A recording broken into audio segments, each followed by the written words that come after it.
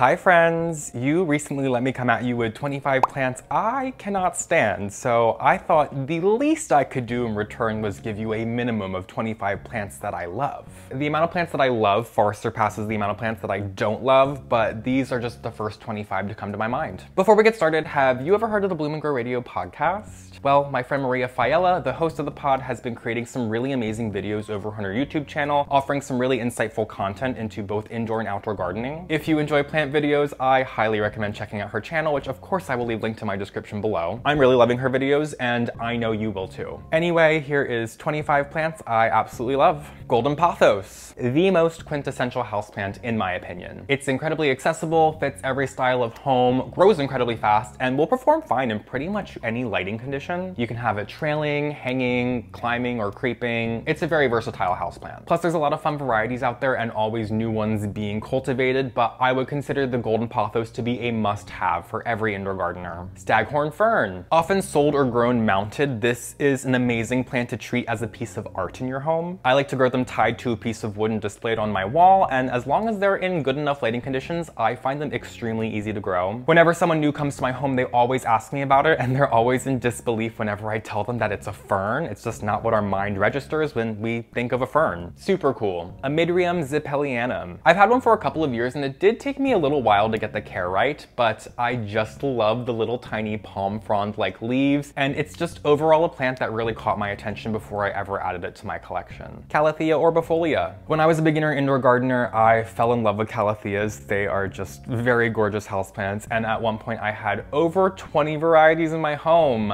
but without the right conditions, they are very difficult to maintain. The species orbifolia, however, I've always found to be a lot easier to grow, and I've always really enjoyed the look, but at this point, it's probably the only calathea I would truly recommend. Chinese evergreens. One of the best options for plant styling. Chinese evergreens come in pretty much every single color and pattern imaginable, so there's at least one, if not 10, for everybody. They're easy to grow in most home conditions and will tolerate neglect fairly well. Some of my favorite varieties are the red emerald, the spring snow, the pictum, the chocolate, and the stripes. There are so many more varieties that I love though. I'm just trying to limit myself to 5. Schefflera nova, my all-time favorite houseplant. The leaf shape is stellar and the overall look is just top-notch. Umbrella trees are a great option for floor plants, but this one just is taken to the next level, in my own opinion. Unfortunately, it's a bit difficult to get your hands on though, which I desperately hope changes because I truly think this plant would be one that's used very often in plant styling. Hoya multiflora. This species of Hoya is not nearly as popular as many of the others, probably because it looks so different, but it's a classic, blooms easily, and the flowers, while small, are showstoppers. Peperomia quadrangularis. There are a lot of peperomias that have a very similar overall look to this plant that I would also lump in with this one, but this is the first one of those that I added to my collection, so of course I have a soft spot for it. I really adore the leaves. I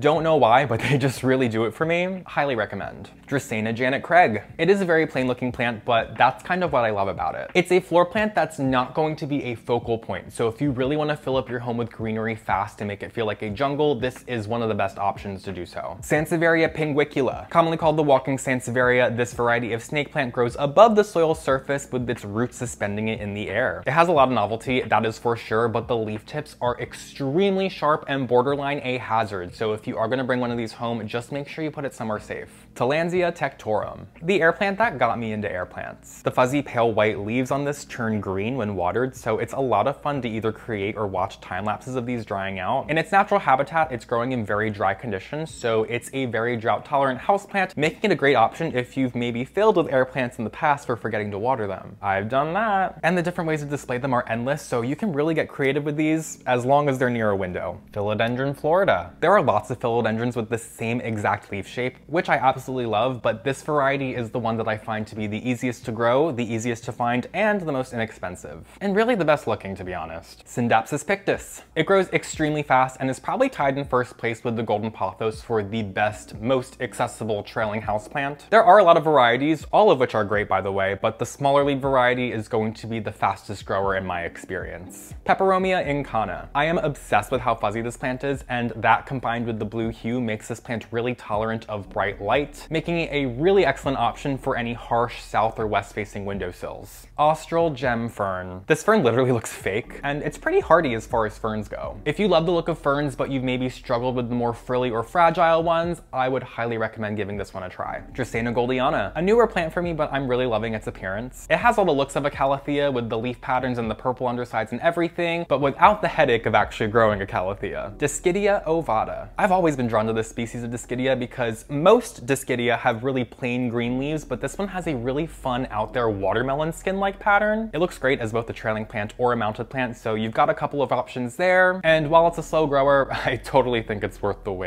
String of Hearts, an absolutely adorable trailing houseplant. It's best grown in bright light conditions to keep those leaves developing larger and more succulent, and is a very fast grower in those conditions. The variegated variety is also great, it just grows a lot slower. False Aurelia, admittedly underwhelming when they are small or bush-like, which is what they're usually sold as at the plant stores. Once this starts to form some character and becomes more tree-like, this plant becomes something else. The jagged palmate leaves remind me a lot of my Schefflera nova, so obviously I have a soft spot for it, but the dark, nearly black foliage and the small dainty leaves really set it apart. Plus they're incredibly easy to find, usually always in stock at the big box stores. Dracaena reflexa, one of the most common large floor plants with the most character. There are a couple different varieties to choose from, but I would actually recommend the plain green variety over all of the fun colored varieties because, well, first and foremost, the plain green variety requires far less light than all of those colored varieties. And two, those plain green leaves, especially when you are working with a larger specimen, are really going to stand out amongst all of those wacky and wild brown trunks that are usually all over the place on the larger specimens. So they have a lot of character and they will garner some attention, but they will not demand all of the attention in the room, and that is one of the best traits that a floor plant can have. Hoya curtisii. I just love the look of these leaves. They're just so dainty and cute. I already have one in my home that looks amazing, but every single time I see like a little 4-inch pot at the plant store, I'm always appreciating them so much and considering bringing home a second one because I do really love mine, but I know in my heart of hearts, I gotta save that space for other plants. Creeping fig. They are definitely difficult to maintain at first, but they have like the most ethereal cottagecore-like appearance out of any houseplant I can even imagine, so of course I appreciate it for that. Plus there are just so many tree-like options when it comes to ficus, so it is really nice seeing something a little bit different. Tenanthe burrell-marxii. Tenanthes are prayer plants, which are a group of plants that are known for being beautiful, but infamous for being difficult to grow. Tenanthes, however, I find to be the easiest genus of prayer plant, with the burrell-marxii variety offering you all of that same character that Marantas and Calatheas have without all the issues. Peperomia elongata. Peperomias typically have pretty small leaves, so the large, shiny leaves on this plant really allow it to stand out. I've never found it easy to grow, I will admit, but the look alone keeps me coming back for more. There are a couple similar looking varieties of Peperomia, but at this moment, the elongata is the most inexpensive and easiest to find of all of those varieties in the United States. Philodendron tripartitum. I find the leaves beautifully simplistic.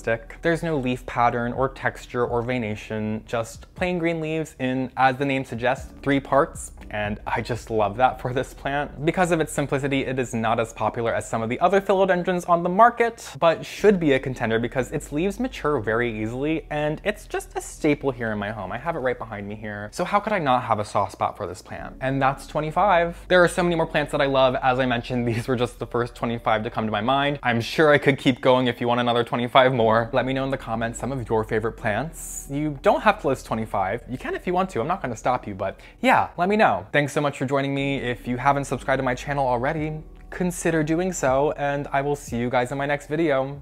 Have a great day.